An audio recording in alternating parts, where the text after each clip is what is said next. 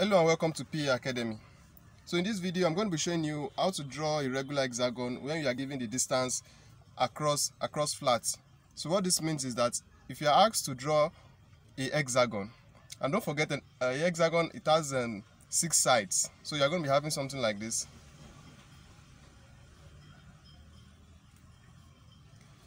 So this is a hexagon. So this is just freehand sketch. That's why it's looking at like this. So this is 1, 2, 3, 4, 5, and 6 sides. And they ask you that, okay, the distance across flat should be, let's say, 10 centimeters. That means distance from this side 5 to side 2. The distance from here to be 10 centimeters.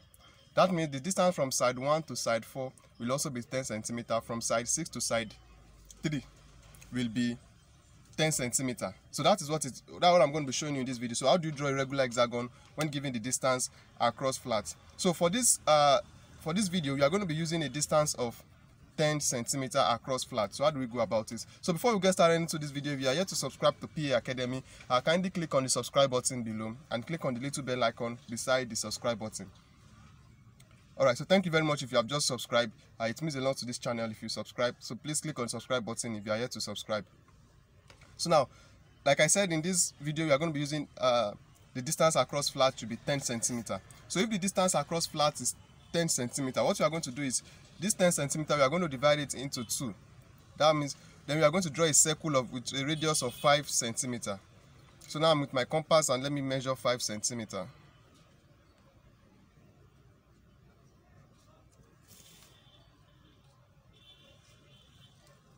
So now I want to draw a circle.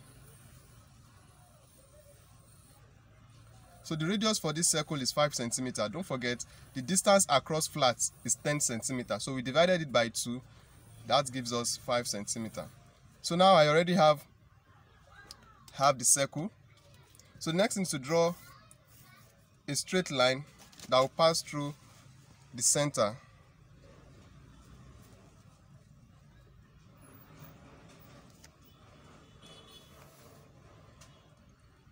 So I already have my line. So let me call this line AB. So now I'll bring my protractor. So I want to draw another line that is perpendicular to line AB. So this time around I will just use my protractor to do that.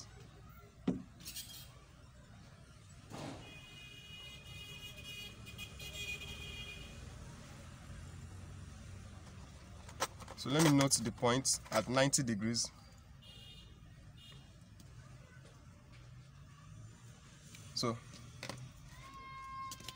So with that I can draw a perpendicular line.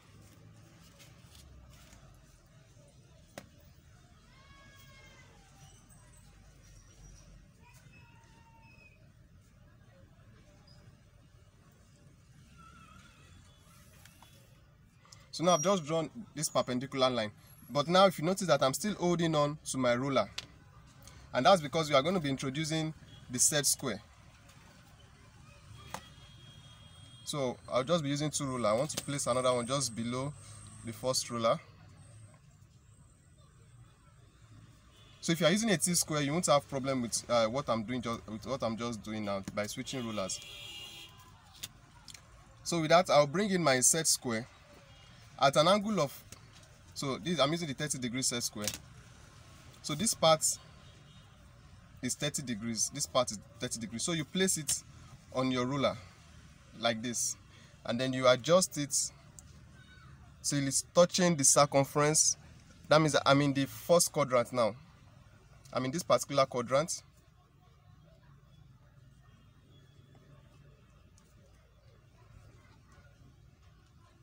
So make sure you have to be careful when you are doing this so that you don't just move your ruler or your set square.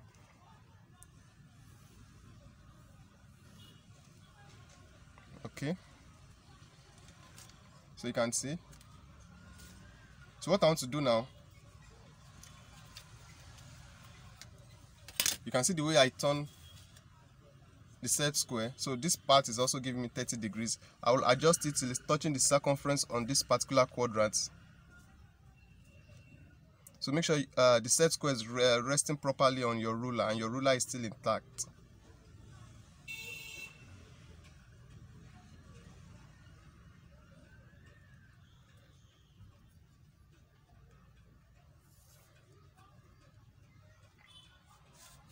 Okay, so let me bring back this ruler so that I can do that of the other two quadrants.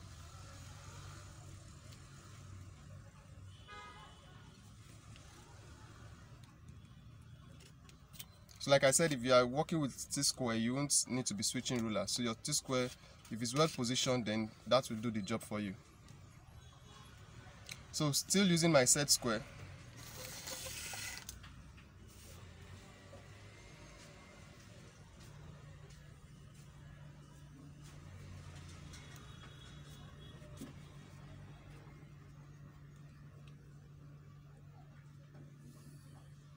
So this line is touching the circumference at this part, and then it's touching this line AB.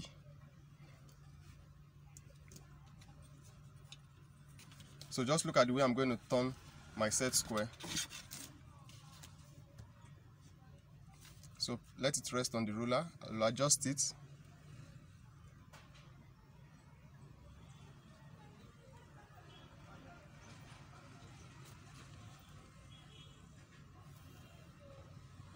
Okay.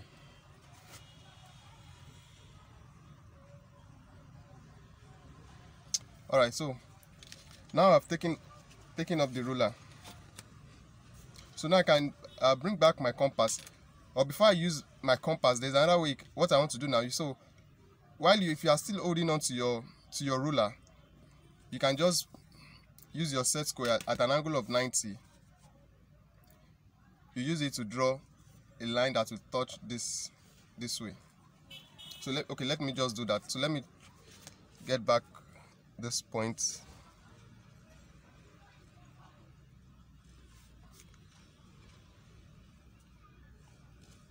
So now my ruler is back. So now using this angle 90, I will adjust it to where this line, let me call this line, this is line AB, let me call this line BC. Okay, no, it's line CD. So where this line CD is touching the circumference of this circle.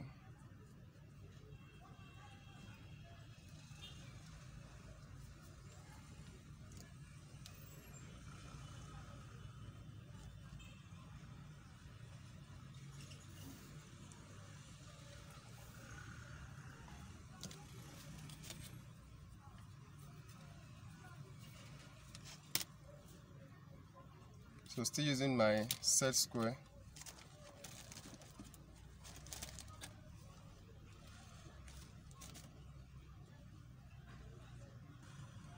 So I have to switch to my 45-degree set square because the other 30-degree was too long for my space. So but it's still the same. So you bring it here.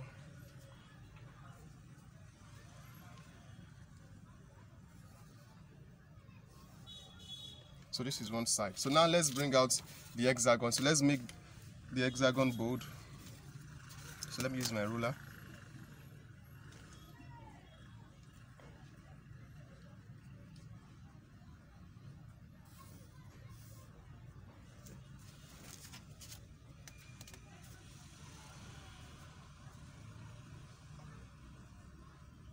So from this point to where it's touching this line AB, I'm trying to make it bold because that represents the hexagon itself.